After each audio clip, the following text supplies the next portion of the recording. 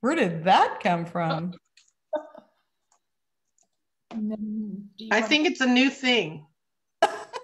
Yeah. Okay, awesome. It's a new feature of Zoom. They do that when you start and stop a recording. That's brand new. All Yeah. right. Well, awesome, everybody. We're recording. want to press continue? Yeah, I did. Okay. Right over, Welcome, Santa. right over my face, Susan. Does that matter? It's like, We glad to see your face, not my face. All right. I guess I'll clip this first part anyway. All right. Jean Warren, our guest critique artist for this period, a set of fresh, I can't even say it anymore. A fresh set of eyes member critique. Awesome. And Jean has been very gracious in accepting doing the critique for us. She is a longtime member of our society and certainly a longtime wonderful, fabulous artist. We're going to have Jean with us next year for a workshop. And at this point, we're deciding whether it'll be online or in person. And if any of you have seen her artwork, she is fabulous and she's a wonderful teacher. And everybody at the very last workshop just could not get enough and wants her back so badly. So Jean, I'm going to let you tell them a little bit about yourself because you could probably do a better job than me. But welcome and thank you so much. You're very welcome. Let's see. I don't know. I didn't rehearse this part.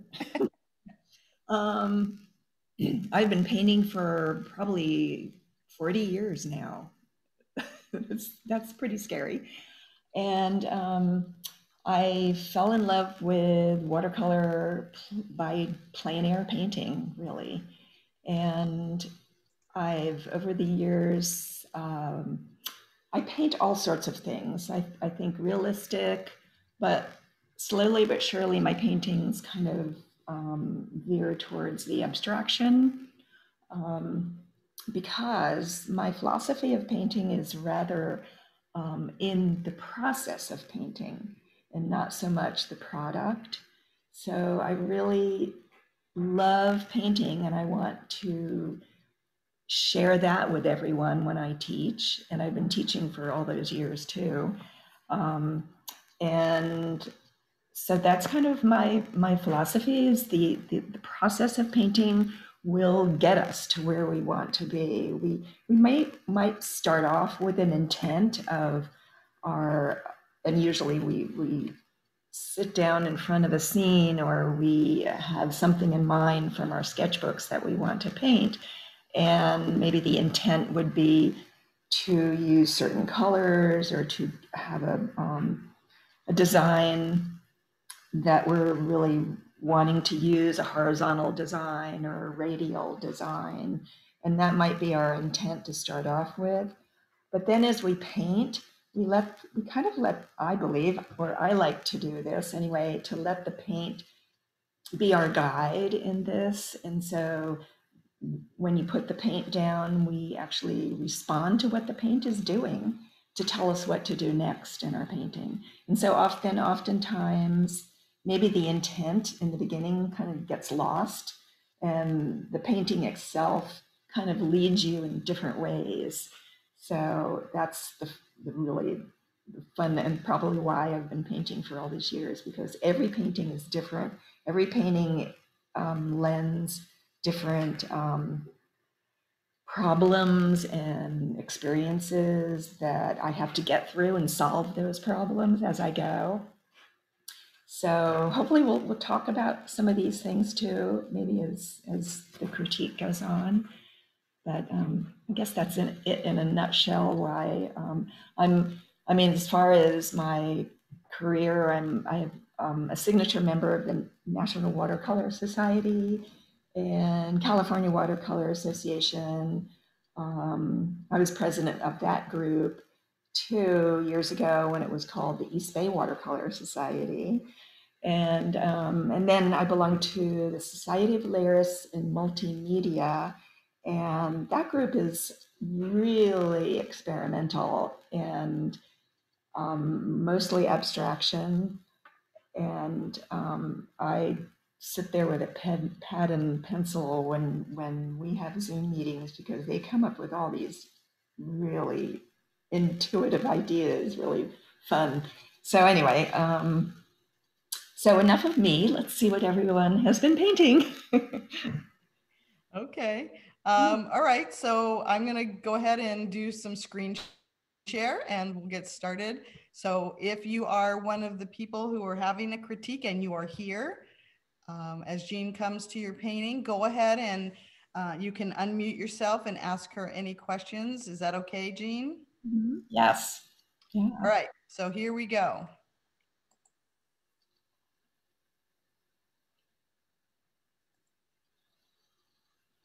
All right. So can everybody see my screen? Yes.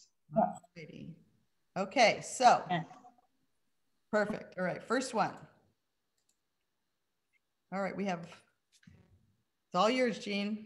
Barbara, she may not be on here. She was one that you weren't sure if Barbara could come.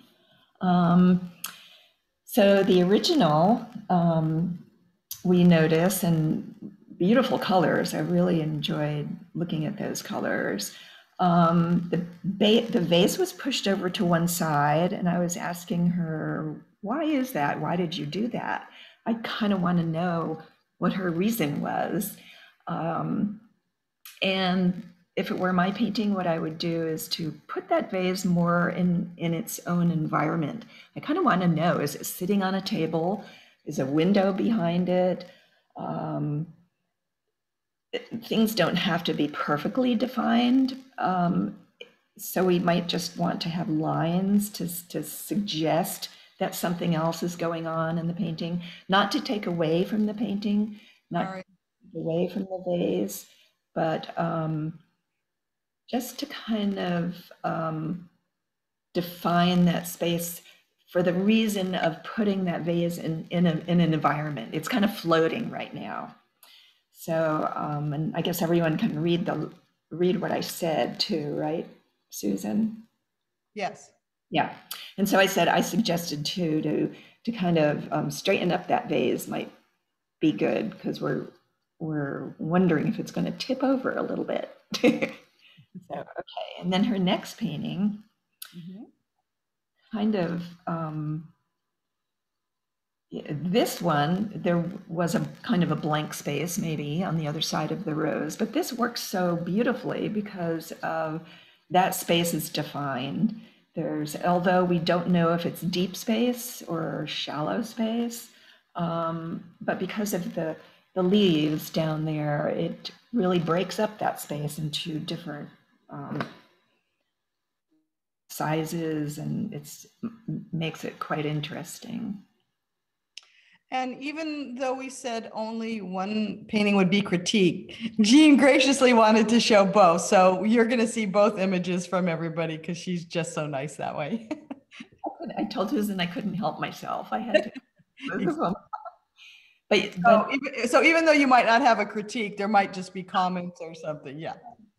And oftentimes your second painting kind of illustrated what I was asking you to do in the first painting.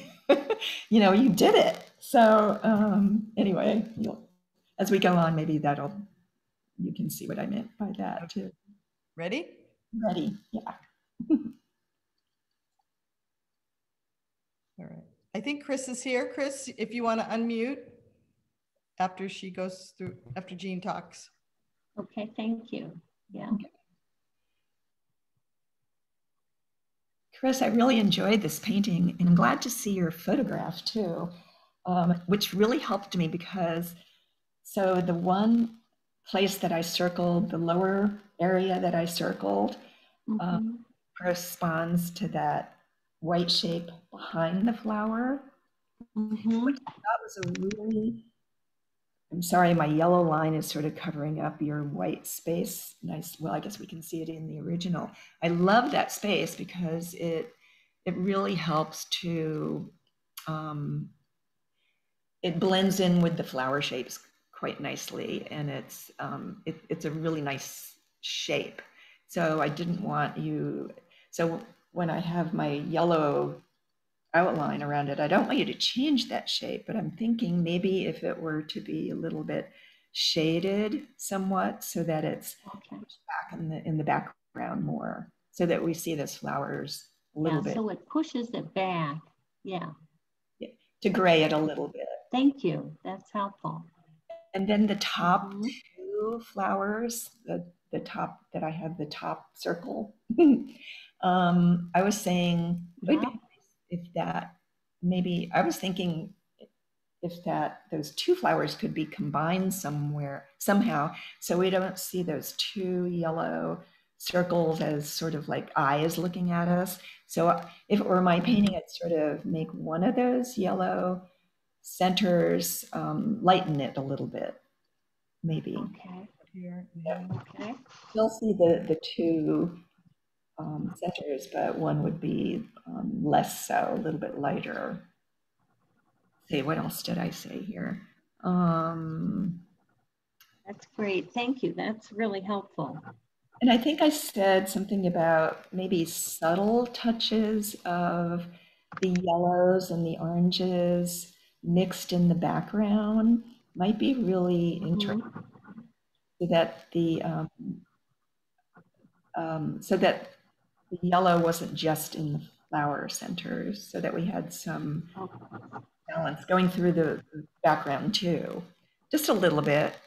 Okay, that's. I think because when we're there in person, we probably see little flickers of yellow in those leaves, and you know, some other colors being reflected besides and you do have lots of different colors in the background, but I'm thinking maybe some warmth mingled in the background might be nice. Okay, great. Thank you. Sure. Fun painting. Very helpful. Oh, good. And if you have any questions, and I always say that when I'm critiquing my students, if they don't agree with me, they need to say something, because I used to do that when someone was critiquing my paintings. You don't, as an artist, have to agree with everything the teacher is telling you. And I think it's good for you to be a rebel and say, no, I did that because, right? So stick up for what you believe in your painting. You might have done something for a different reason. So everybody, let me know if that happens. Jean, I have a question. In the photo reference, there was quite a large dark area over toward the right hand or left hand side of the painting, and I didn't put that in. Would that be wise to paint in some more darks there? Yeah, I didn't think. Yeah, I didn't even notice that until you said that. Not necessarily. I think when we're when we're doing these paintings, we mostly want to think about how our eye travels. It's called the track of vision through our painting. Want to, and I'm a person like Barbara Nietzsche and a lot of other people who don't believe in a center of interest so much, but we kind of think of our paintings to have a track of vision, so that we maybe land in places a little bit longer, but then we go to other places. Maybe we speed through the painting in some places and maybe linger a little bit longer in others.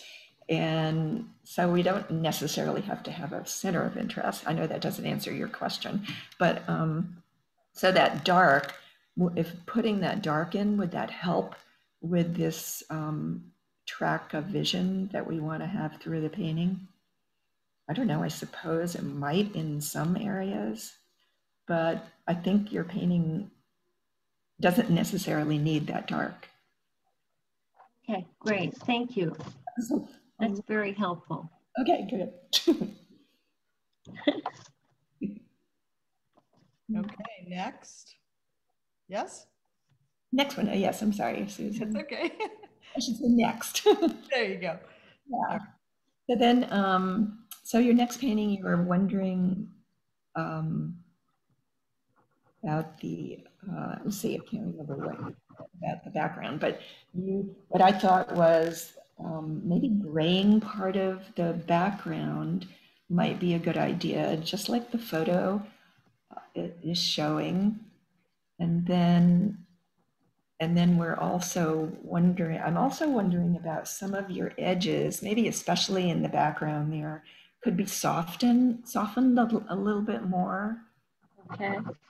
So they don't, when we have hard edges, your shapes are going to come forward more than they are going to recede. So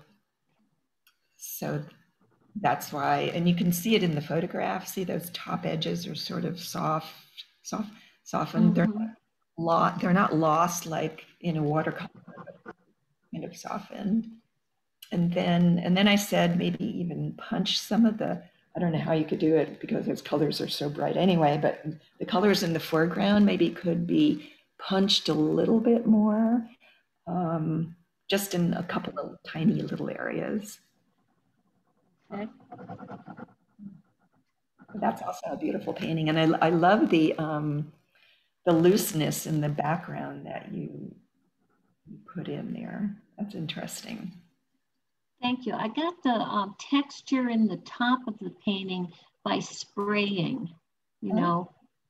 Yeah, so once I put some paint down, then I sprayed it and it helped to, you know, disperse the paint. That's interesting. Great. So, and so we have to decide in our paintings, do we want them to have depth or do we want them to be flat picture plane kind of paintings? So this now is kind of a flat picture plane, meaning that the background has is the same in value as the foreground. And so that by graying it, you would set it back and give it more depth. But but you could go either way if you like it without the depth. We don't always have to depict what our photo is saying either, right? Yeah, that's a great suggestion. Thank you. Very helpful. Jean, Barbara, I think Barbara Ote just came on. Would it be okay to go back to hers? Right, let's see if I can get back there. There. Barbara, if you're on, if you could unmute. Jean went through this before, but she's gonna graciously do it again for you. Thank you very much. Quickly. Barbara, so I was saying, I was wondering if you could give the vase, which is beautifully, I love all the colors in the flowers, if you could give us some environment, tell us where it is and it's in its environment. In other words, is it sitting on a table? We kind of think it may be because of the little shadow down there. But is there something behind it? What do we know about? I kind of want to know more about it. So that's why my lines were over there. And I said, so what ideas, you know, put a window back there. I'm always somewhat at a loss doing still lifes too. What would I put as a background?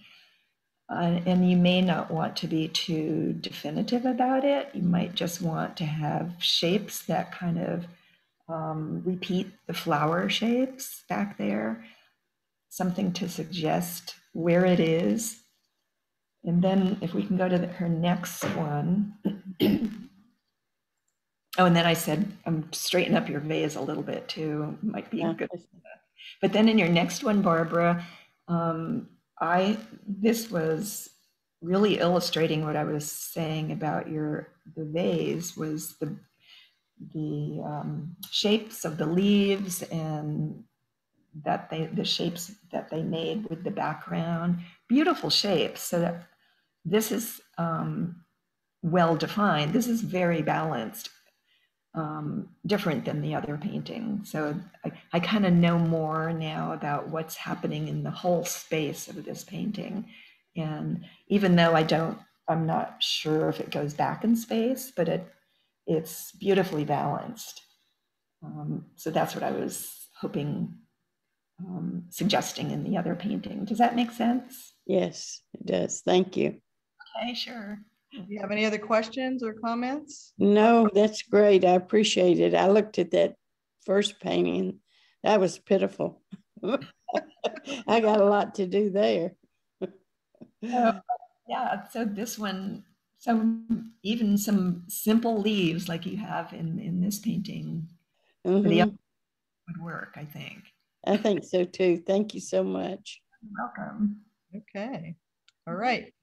We will move on here. We saw Chris's, and here is Cindy.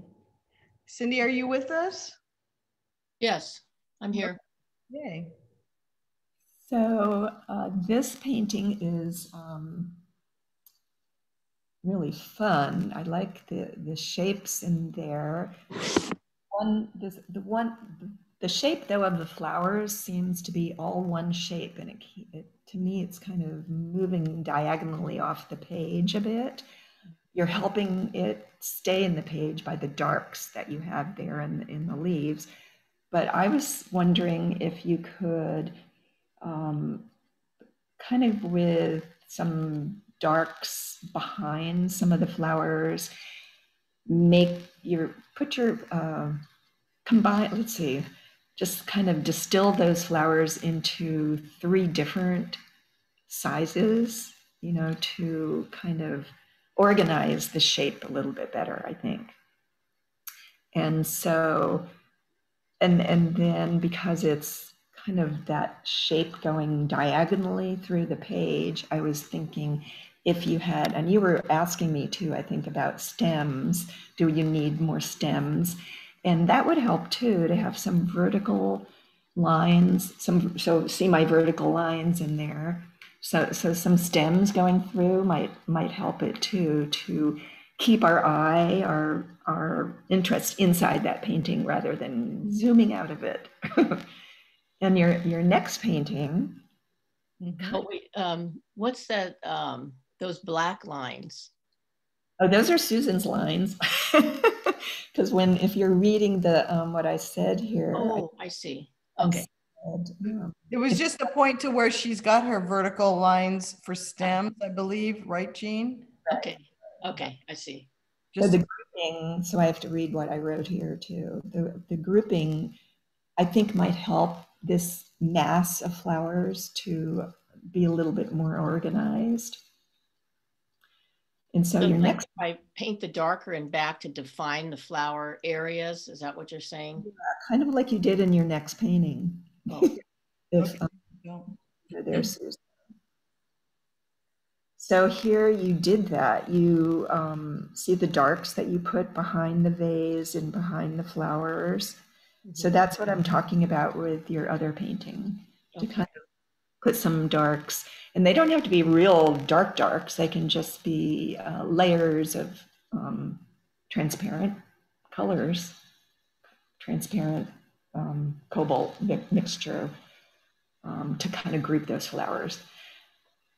Do you agree? That was kind of my idea, just to and maybe not even 3 groups in the next painting, but I mean in the other painting, but to organize that space a little bit better. I just because this painting is sorry, yeah, to organize the space a little bit more so that it's not just one big space. And it doesn't have to be too, and you do have some darks in there now that I see that. But maybe it needs to be organized a tiny bit more. Okay. That makes sense to you. Yeah, that does. And what do you think about the centers of the flowers? I guess I see what it just feels too loose everywhere. You could have some centers, yeah, some darker, some brighter, more intense centers, maybe. Make them different colors, not all just the red ones. Okay. Yeah. Okay. And some of your flowers too, in the in that whole thing, are they're kind of the same value, pretty much. Maybe some of them. So maybe instead of putting the darks or the shading behind them, maybe some of those flowers could be more intense, more paint, more pigment on them. That might help too. Okay. Yeah. Has a lot of potential because it's a fun painting. Right. Okay. So the next one, I think I said everything. Yeah, I don't think you need a focal point here. Fills the whole page. The values and the edges are fun to I love the way it fills the whole page in this painting. Good. Okay. Any other questions, Cindy? Okay, so you don't think I need more definition between the flowers and the stems? On this painting or the other? Yeah, on this one. More definition. So you know, like I have those stems in the background, then they run right edges of the flowers. Flowers, yeah. That never bothered me until you just said that. Maybe you could in a couple places, but I wouldn't do it all over. Okay. There's, boy, if I had a pointer, I could. So there's that one, I know. Say your words and I'll do my best. Do you see that one flower kind of at the top that has kind of green in the middle? The stem. Oh, yeah. Now keep going to your left. So that down and then down. That stem. That's kind of interesting. The way it meets that flower. Don't do anything more with it. Okay.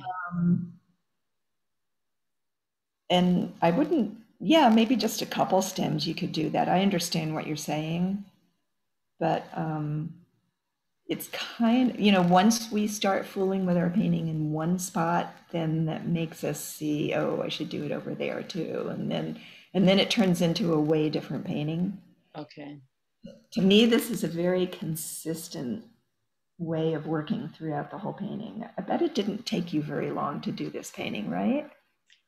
It didn't, but I cropped it. You know, I mean, it was, the picture was sitting on a table, you know, there's all kinds of other stuff. So I realized I just kind of like this one part, cropped it.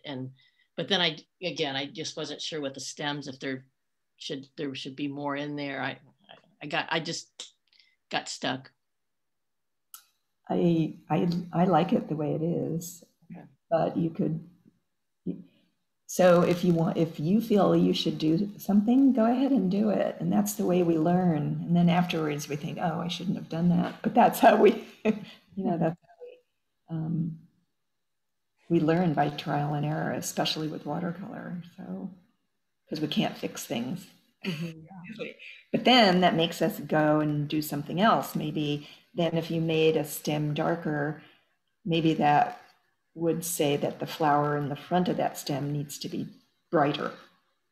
It just leads us on to the next thing. But. Yeah, and would you do anything to the centers? There's a couple, where I put a center in it, but a lot of them don't have any kind of. I wouldn't. Okay. No. Yeah. Okay. All right. Well, thank you. All right. Yeah. Next. Yeah. Jane, I think you're with us. Is Jane? I'm here. Yep. Good. So you asked if you thought there were too many masks. I don't think so. They're all very interesting. They all have their own little personalities, and I love the way the shadows are falling on them in the light. The only place I found a little awkward is where I put those yellow lines.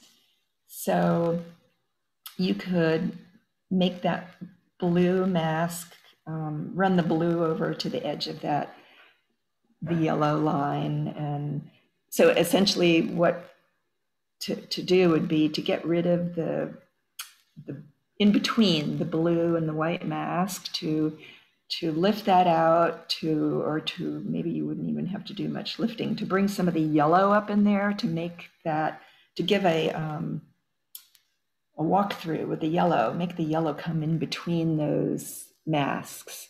And so then that white mask would be more of a straight up and down, or have a little wiggle to it. It just seemed they were, those two masks were too, it was kind of a bullseye. I wanted to keep looking there. Do you know what I mean? Because here's the darkest dark next to almost the lightest light there in the painting, and it's in the middle of the painting. And I wanted to give them, it's kind of an awkward shape that white mask, what that white mask was doing, kind of moving over in front of that blue. So that space in between already, I think, bring the yellow in there. And I would say, well, you already did sign it. I think it's a great painting. It's a really interesting painting. I love the clothespins. Well, that's exactly how I felt about that center. I kept going to it and saying I feel very uncomfortable about it. Oh, good. Yeah. So, yeah, I'll give that a try. Okay, good. Yeah, and your next paint, oh, that's good. So no other questions about that one, huh? No.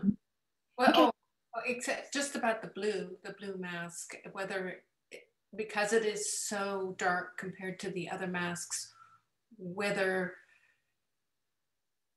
if I were to do this painting again or try something similar, whether I would just focus on having things that are more the same. Yeah, not so much of a contrast. Well, maybe you might try, now that you say that, you might even scrub out another shape on that blue mask, maybe down at the bottom by the orange area. Although, yeah, maybe just a little tiny shape or something. Oh, to like that, yeah. It wasn't so blue. But no, it's kind of a mystery. I love paintings that you kind of wonder why is there only one blue amongst all the white ones? So I think it's fine to have that in there. Okay. Yeah. So next.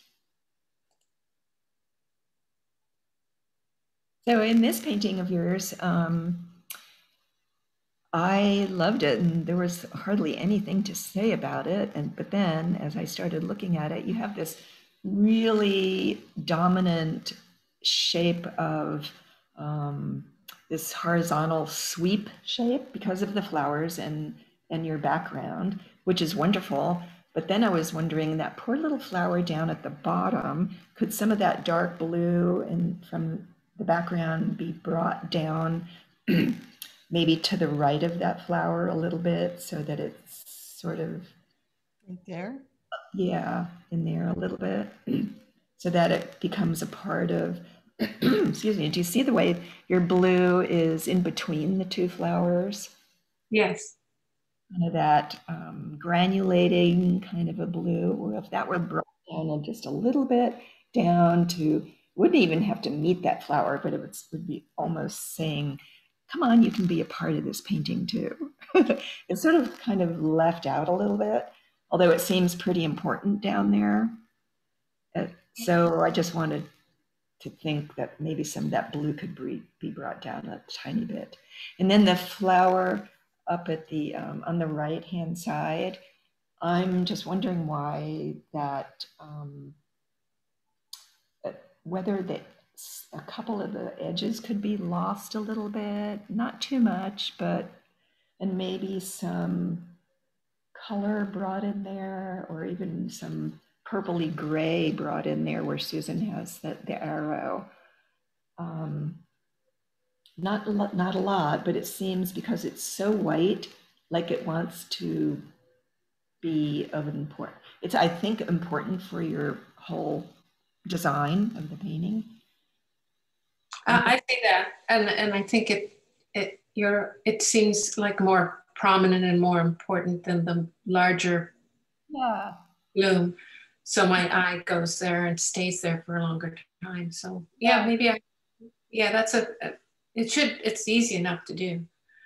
Maybe even some green brought in there too would be really unusual. You want it to be part of the painting, but you don't want it to take away, like you say, from that flower. So just a little bit of tweaking in this would be really fun. Yeah. Okay, that's good. Thank you. Questions?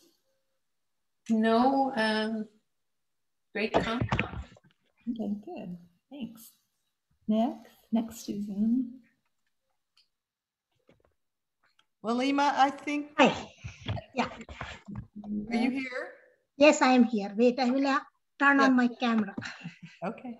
So Lalima, is this a painting or is it a collage of? It's a painting, absolutely. I am very intrigued by the quilting work by Alabama women, and I am putting it as completely a watercolor painting. Wow, it's amazing. Thank you so much. I am too new to this world. Okay. So what I'm going to say will be harder because it's not just pieces of paper. But you were wondering if you had too many pieces in there, and I don't think so. But what was bothering me a little was that they were kind of all the same size, or a majority of them were kind of all the same width, you know. And then some of them were even the same length. So I was saying maybe the big black and white one could be a little bit wider, and then the blue pieces that have the other circles around, they seem to stand out as having the same length. So if you do this again, or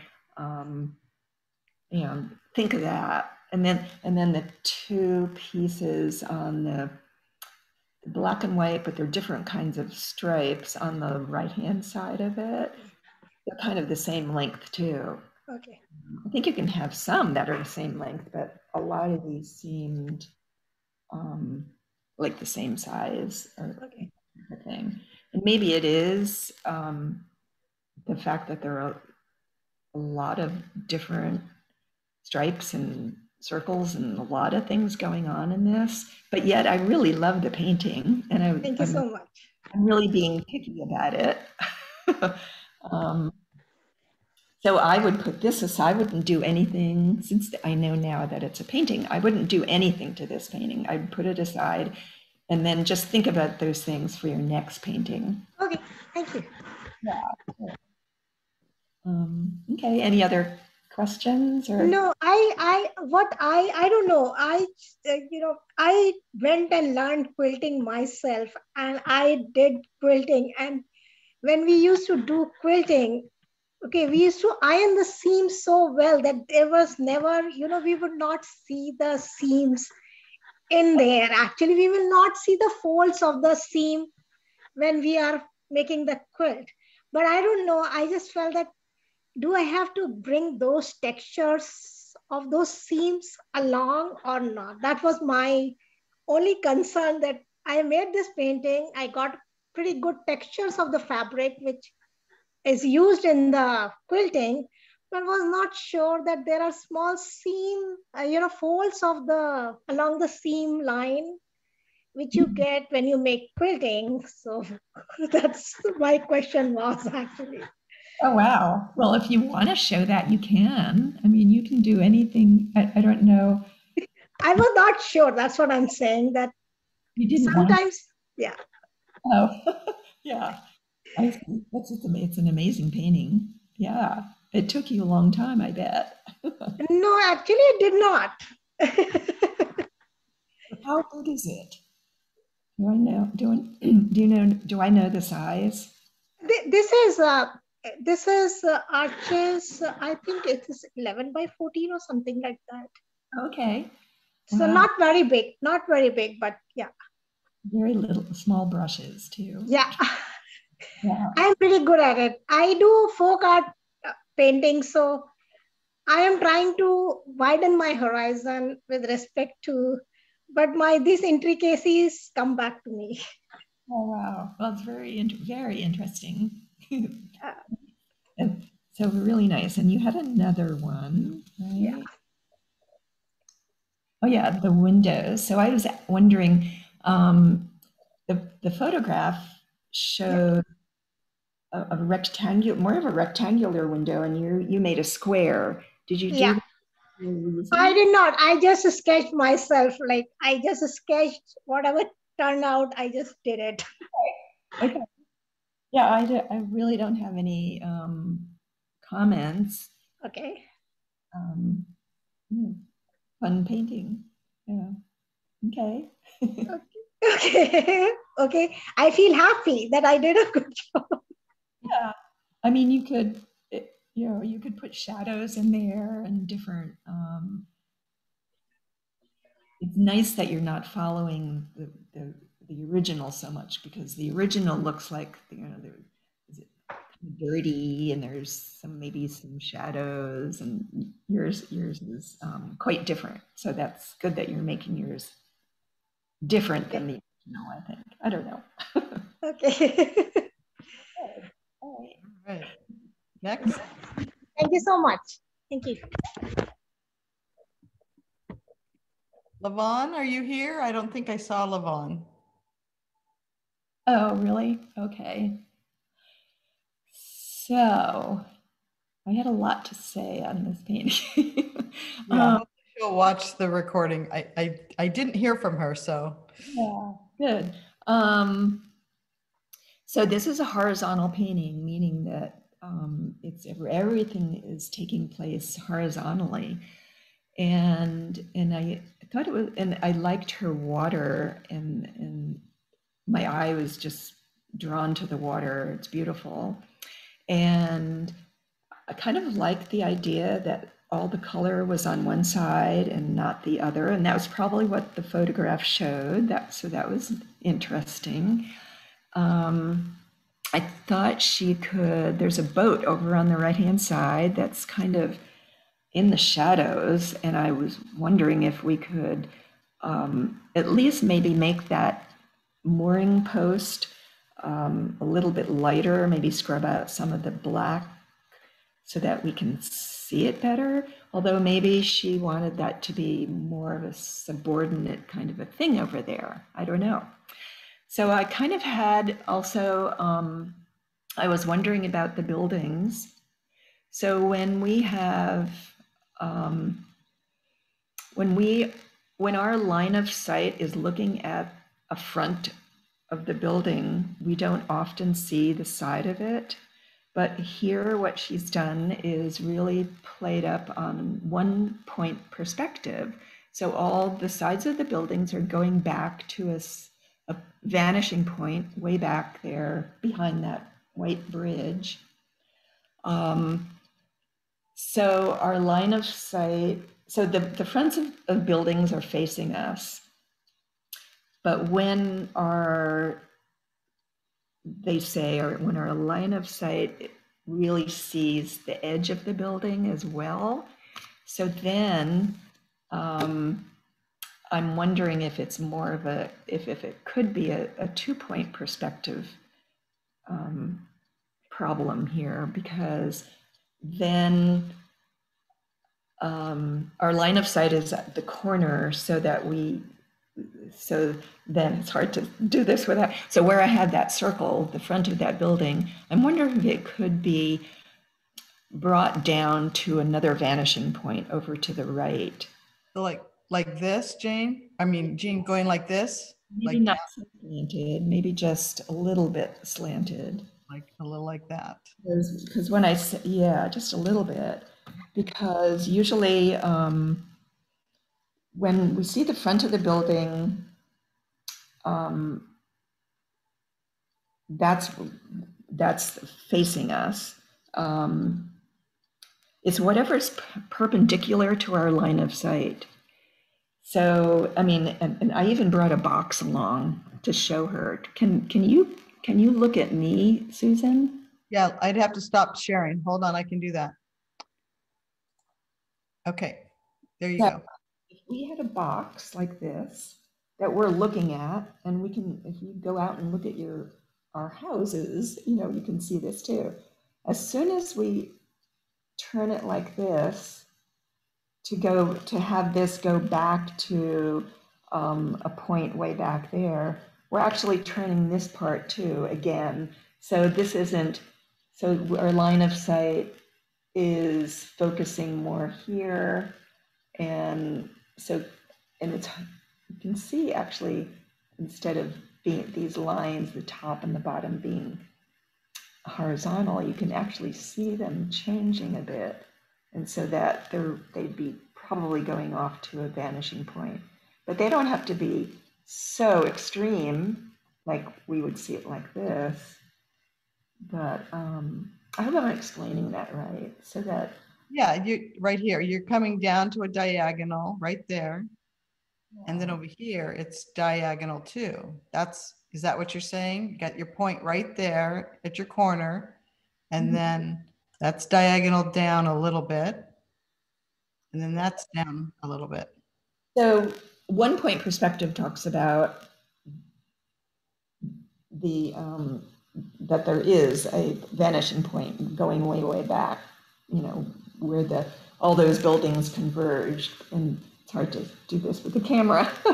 But then as we see more and more of that side, we're kind of changing the front of the building in that we're making it more of a two-point perspective. And I know her, okay, you can go back now. Yeah. So, and I know in the photograph, it probably looked exactly like this. And I've been noticing things as I ride by in the car too, looking at buildings. They don't, not really obvious that that front of that building would go back to another vanishing point, but it does. You know, it's got to, because it's a square, a box, right? Anyway, I just asked her to watch that in terms of perspective, because Jean, this is Susan.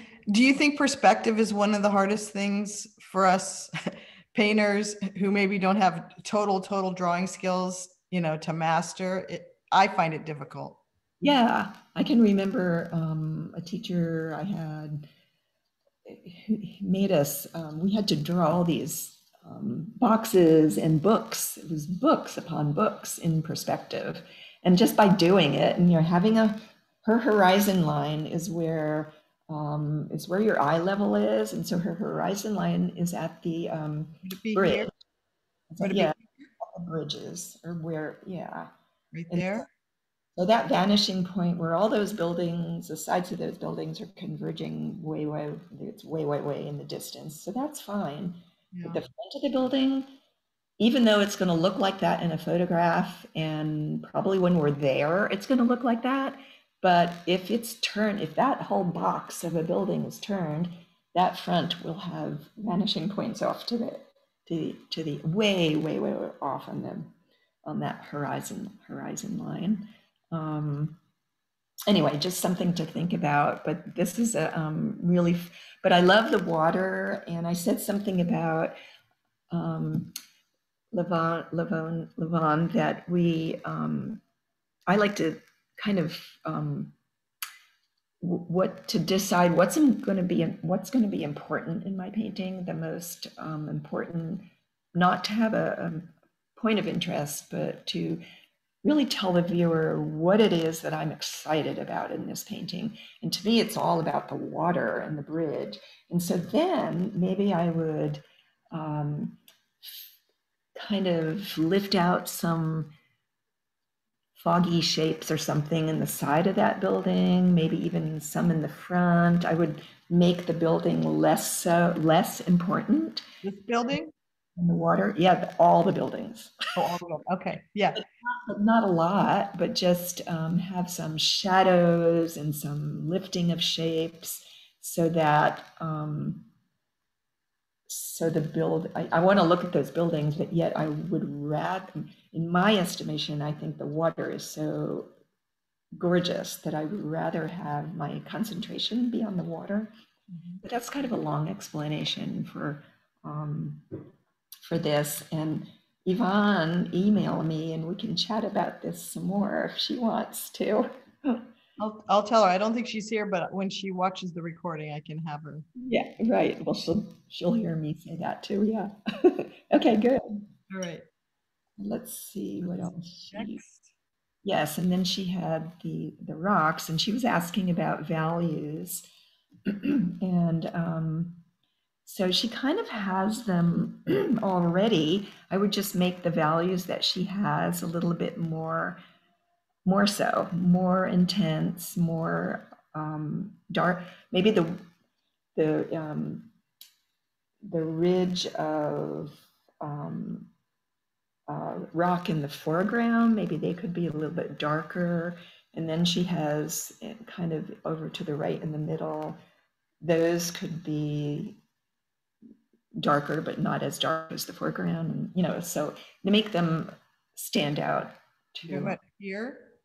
Yeah, all the way across the front. Maybe she could have, Okay.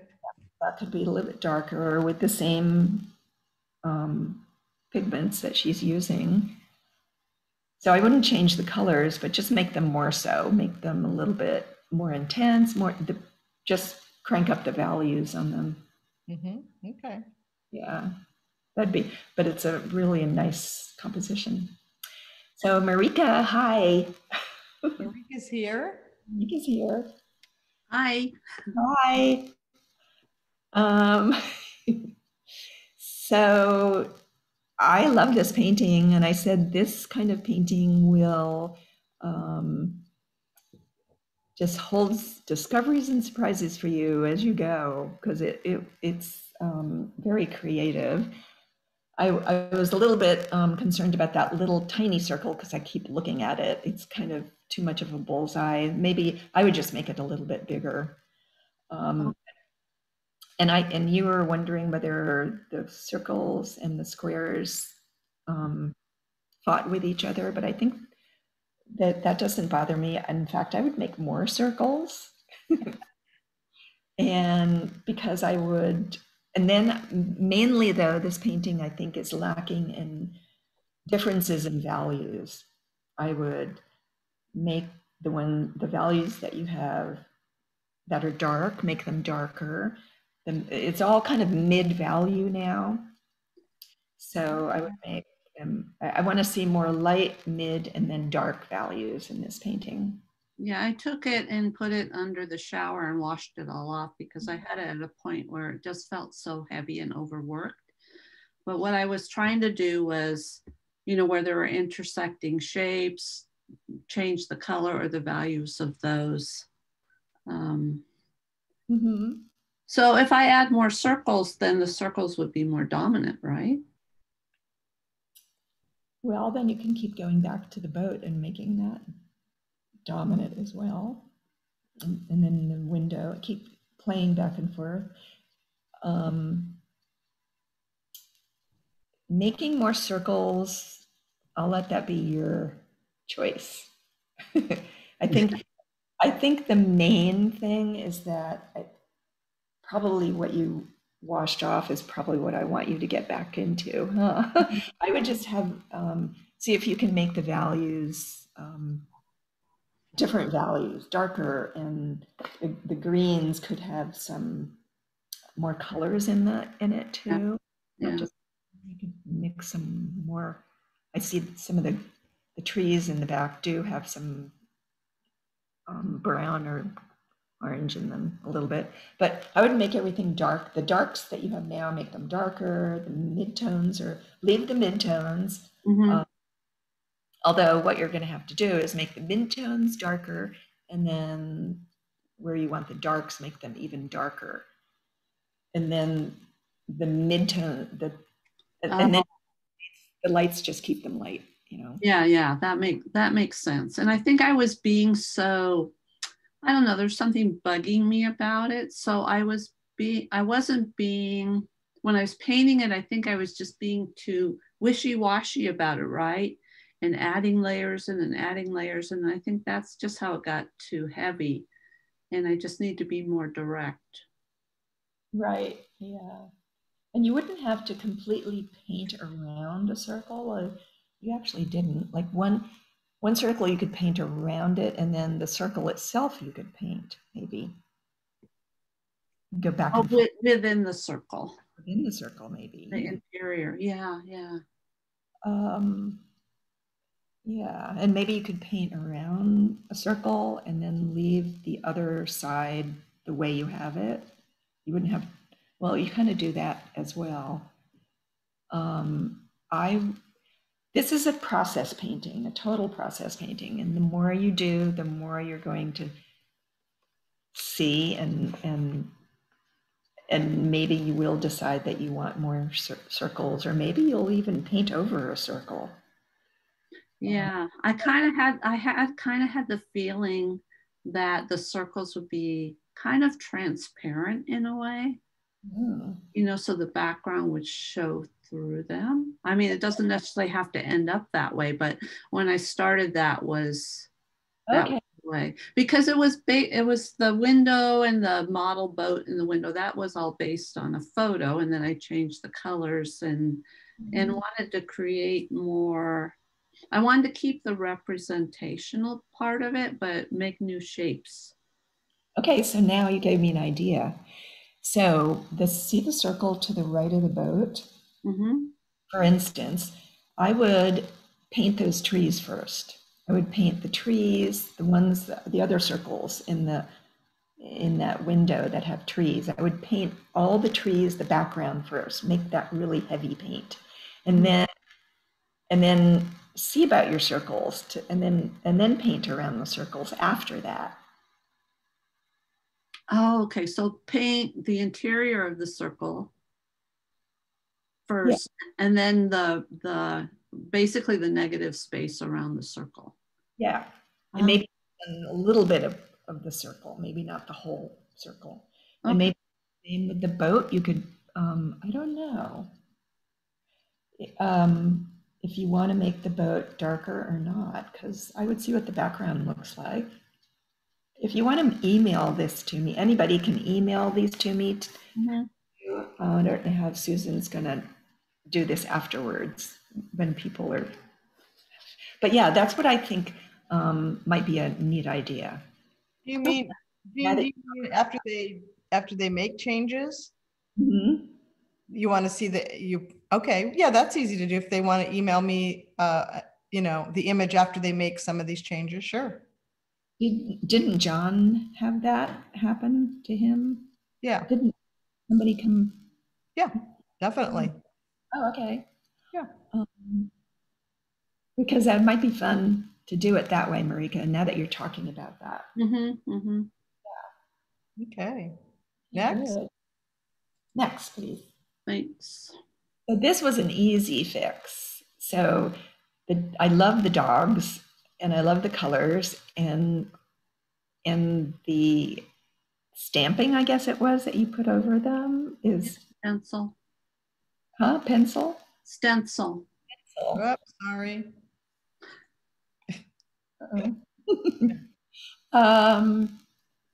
This is easy. The dog on the left is forward, and we know that because of his ears and the feet. And so what was troubling me was the white on the other dog looked like she was in front of. So the top part of that white, just above where Susan put the arrow, I would just gray that out, but to push it back. And I think that solves your whole problem. Okay, because I felt like it was close to done. I mean, I feel like the dog on the left, I did have some drawing errors in the head. I mean, because I know the dog, right? The ears aren't that huge, and I think from the eye to the top of the head is too elongated. Oh, well, because you know the dogs. They're both the dog, but and then I felt like the eyes on the, this is just technical stuff, right? On the left dog, I could lift parts of it out because they're too solid looking. But I couldn't, there's something that was bugging me about it. And I guess it's just what you said. Like Yeah. I couldn't put my finger on it. And this to me is like, you know, 80% done. It's close to done. They're sweet. Yeah, but the only thing I would do is just above where that arrow is. Yeah. Just gray it out, or you probably want to gray it or something. You don't, I'll let you figure that out. But yeah, that white were different in there. Okay. Okay, thank you. Yeah. Next. Oksana, I'm not sure if she's here either. Oksana, are you here? Nope. No. Well, I thought this was a delightful portrait, and the shadows of the face, and because the shadows alluded to me that this was a simplicity and innocence, and I think the flatness of the hair all was so consistent that I would not do anything else with this. And I said, you know, if you were to add shading or do anything different, it would change the straightforward quality of this portrait. So I think it's perfect the way it is. Very sweet. Yeah. Okay.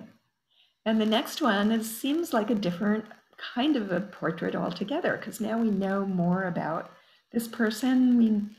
We know she has more of a rounded face. There's more definition with the shadows of her face and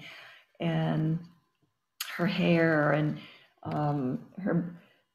her garments, and you know, it's all her pinafore and her bows, you know, help just to describe her. She's very sweet, and I wouldn't do anything more with her either. This tells us a lot about her. The directness, the immediacy of the watercolor. It's a perfect watercolor. It says what it has to say, and then it gets out of there. It doesn't say too much that we're wondering about. It's just direct and simple, and this little girl is precious. Yeah. All right. Next. Marcia. Marcia, so I think you said she couldn't come. She said she was traveling. Yep. Okay. How do we get these people to come here?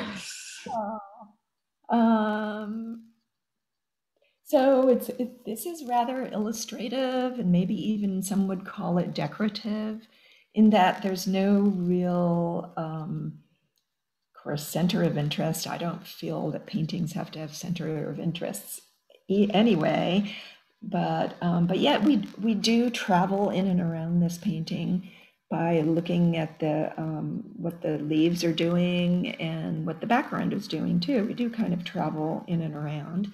And some of the leaves, on second look at this, they do really overlap one another, and it's very interesting. And if she were to add color to the leaves, it would change the whole appearance again. So this kind of painting would be fun to do as a series. This would be maybe first in a series, and then her next series, she could have other colors being introduced, or other values. To me, there's just like two different values here, light and dark, but it's very effective. And yet, and even though we have the background light and dark back there, it's rather, I said, a kind of a shallow depth of field. It doesn't go way back in the distance at all. So if we want to do that in our painting, this is how we should do it, I guess. So, okay, next, Susan. Oh, yeah, Sue said it reminds her of a batik fabric. That's true. So here, Marcia went a little bit further and she divided up the space like a stained glass window.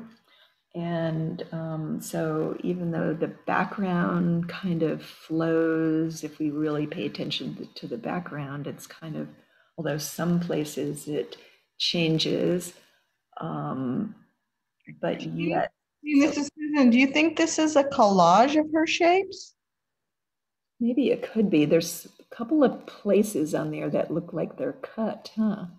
Yeah, now that I'm looking closely. And please note, everybody, she's got it mounted. Both images were mounted on a black board. So that's not like part of the painting. It's just her mounting. Oh, right. Yeah. So this is interesting to me too, that by dividing up the space in these ways, so it goes back and comes forward, and we quite don't know what's happening, and so there's that mystery there too that makes this, I think, a little bit more interesting than the other painting. Mm-hmm. Nice, very nice, and all the different shapes, tiny shapes and different shapes, very nice. Okay. Good. Tony, I think, Tony, you're here. I'm here. Yep. Okay, good. So this is Tony's photo, and she was asking how she could get, Oops, sorry. I should read what you, oh. Yeah. Okay. She was trying to capture the early, I want to read this because it's specific to what she wanted to do. Early morning fall scene.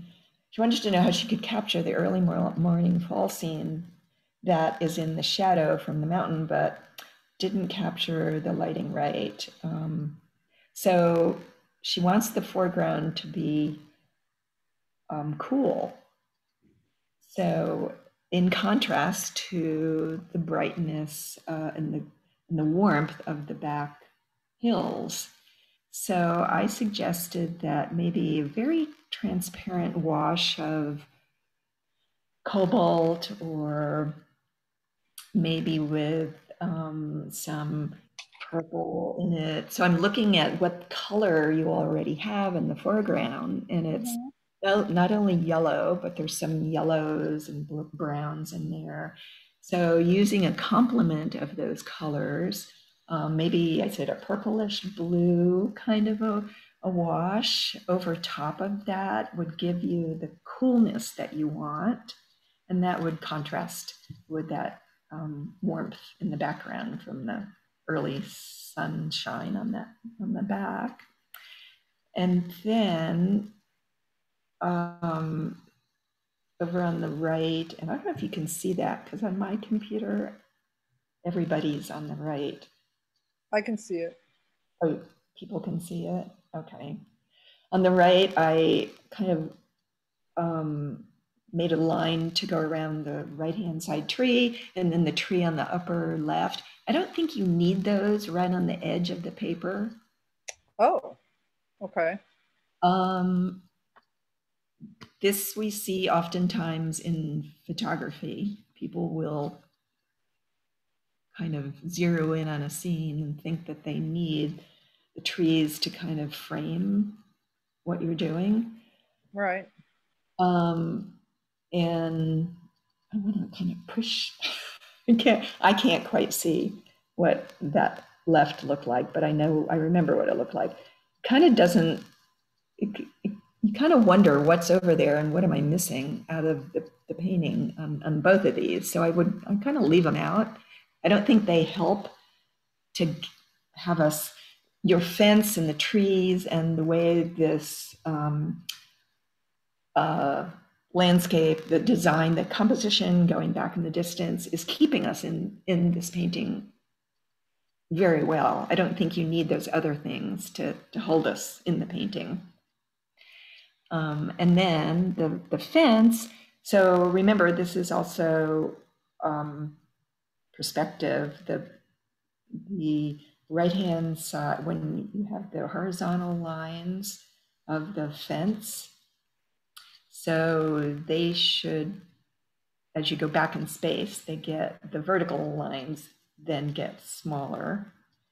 And so that space in between should look like it gets a little bit bigger. Ah, okay, right. Yep. Yeah. You can see the difference in looking at the photograph. Yes. They really get bigger as they go back. So Yeah.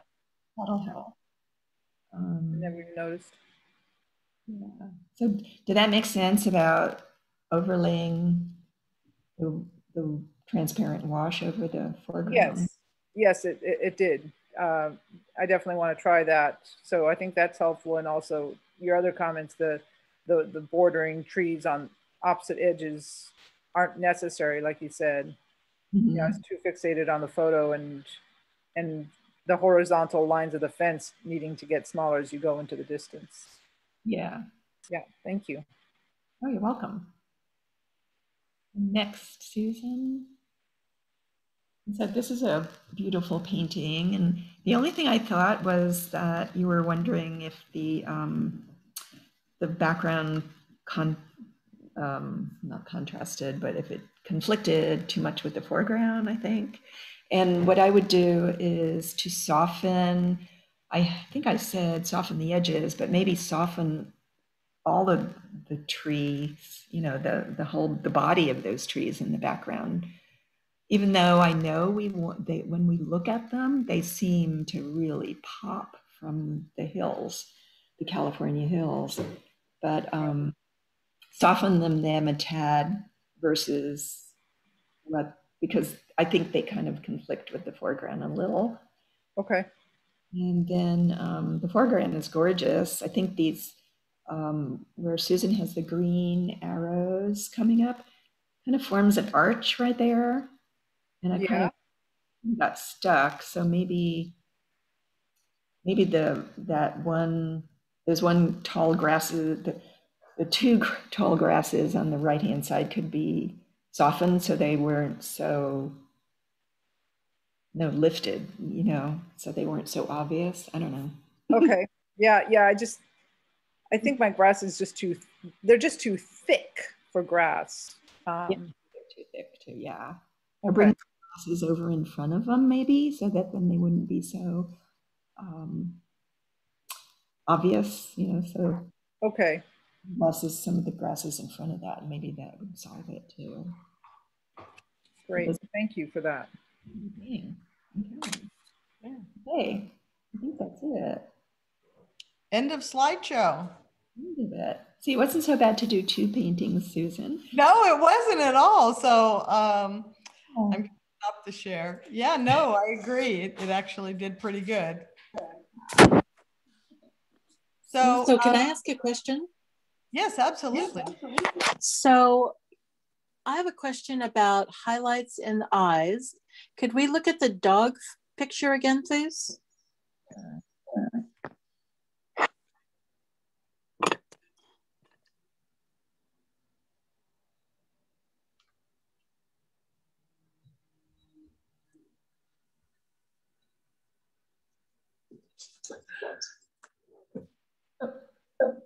No, I think you passed it. There. So my question is this. I have heard some people say the highlights in both eyes have to be in exactly the same spot on the eye. And they aren't in this picture. And so my question is, what's your opinion on highlights in eyes? Do they have to be exactly the same spot in the eye? Can they differ under certain circumstances? And if so, what are those circumstances? Wow. I honestly do.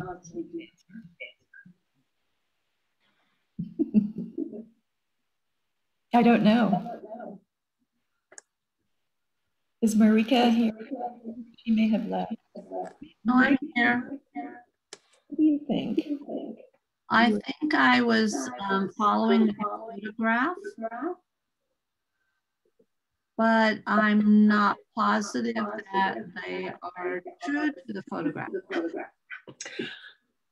So I think what I will do is just look at more photographs and see if in reality they always are the same in the same spot. So it just struck me that they weren't here, and so I thought I would get another artist's point of view on it. They don't look out. They don't look odd here. No, they don't. They don't. They're not in the same spots, but they don't look odd to me. So it made me question whether the advice of always having them in the exact same spot was good advice or not. Wouldn't it depend on your light source? Because I know they were, so I'm thinking of where this picture was. They had a main light was coming in through the sliding glass door, but in front of them, they may have had an overhead light on. I bet that has something to do with it. Yeah, I would think so as well. So anyway, thank you for letting me ask the question, and I think I'll just take a look at a lot of pictures of eyes. Now I think we're all going to do that. Yeah. Okay. Any other quick questions here? I'm going to stop sharing again. Well, thank you, Jean. This is wonderful. I think everybody appreciated it. And if anybody, as Jean said, has a painting where they made the changes and then, would like either myself or Jean to, you could forward it to me and I can forward it to Jean if you wanted some additional comments. Totally up to you. And Susan, Dolores had asked if you can share the process of getting the artwork critiqued, and I thought it might be a good opportunity. But I also have a suggestion that maybe if people are getting their artwork critiqued, that they need to attend. Yes, but you're saying that to the people who aren't here. I know, but maybe we can pass it on or make that one of the rules. Because it's, I mean, other people might want to be critiqued, but they missed out because other people, and it's also not fair to the artist doing the critique. Anyway, that's just my suggestion. Yes, yeah, and that's a great suggestion. I think Jean agrees. Yeah, we thought of that too. Yeah. So I'm not sure. Go ahead, Jean, say it again. We were surprised they weren't here, the couple people. Yes, and everybody was reminded. So, again, maybe it was me. Maybe I sent the wrong link. I don't know. But Vicki, when you say the process, what do you mean? Well, I'm not sure that's what Dolores had requested. I guess maybe how to get her artwork critique. That's how I understood it. Dolores, do you want to pipe in anything? Who do we contact to have our art critiqued? So well, right now, so this will be an ongoing feature, and the next critique will be in August, and it will be by the artist Julie Gilbert Pollard, and she will also be doing a workshop with us. And if you go on the website, on the homepage, there will be a button to register for the next one. And if you get accepted, you'll get an email that says how to submit your images. And I guess, according to Vicki, one of the new criteria is going to be if you can't be there for the critique, you don't get in. So that's funny. So that's you register first, then you get an email telling you how to submit your images. And maybe some of the people who got a critique this time could speak to how that worked for them. Was the process easy, or do you have any suggestions for us on that? Because this is our second one of doing this, and we do think it's very valuable, and I think people are appreciating it. So I don't know, anybody? It was a very easy, smooth experience, and actually people like me who are just entering into this field, it was very encouraging. Yeah, very easy. Yeah, thank you. Okay. Thank you. Thank you. Very valuable. Yeah, and the images, then when they come to me, we put them in a Dropbox folder. Jean, our artist for this time, and again, we can't thank you enough, gets access to that, and then we give them a couple of weeks, maybe less, I don't know what I did, to look at the painting and do a critique, and then put them back in Dropbox, and then I put a PowerPoint presentation together and roll it out to y'all, hopefully, to be able to let you know. So Jean, how was it for you? It was, I thought you had all the work. It was really fun for me. That's good. I like to hear that. And I'm not used to using Dropbox, but it was fine.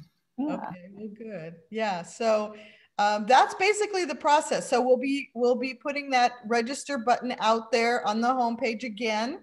And again, if you don't get selected for the next one, your name will just remain on the list for the following one. And for this year, as I said, we'll have one in August with Julie Gilbert Pollard. We'll have one with, who's the next one after that? David Lobenberg is going to give one as well. Frank Eber is going to give one. And I think I'm missing somebody, but I can't remember. So it's going to be ongoing. We're going to do it next year as well. So, you know, it's not one and done. You won't miss it. So if you want to register, just register on that button and your name will just keep moving to the top if we get more than 10 per month for that session. So anyway, thank you, Jean. I love you for doing this. I appreciate it. And hopefully you guys will, you know, when I send out the workshops for next year, y'all sign up for her workshop because she's awesome.